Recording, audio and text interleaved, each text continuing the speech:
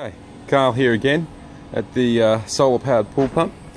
There's the panels behind me, and if I turn the camera around, whoop, the sun is pretty much straight on.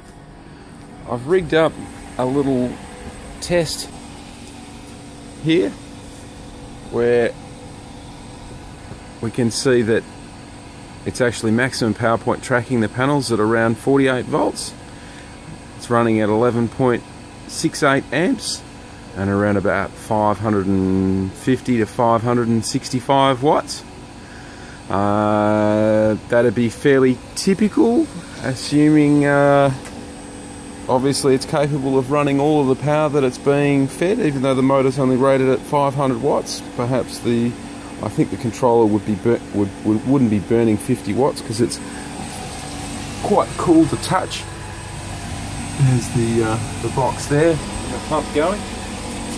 Unfortunately, I'm running my solar heating pump at the moment because the pool's still a little bit on the cold side. But quite interesting to see the actual numbers. 560 watts going in there at the moment. And thanks for joining us.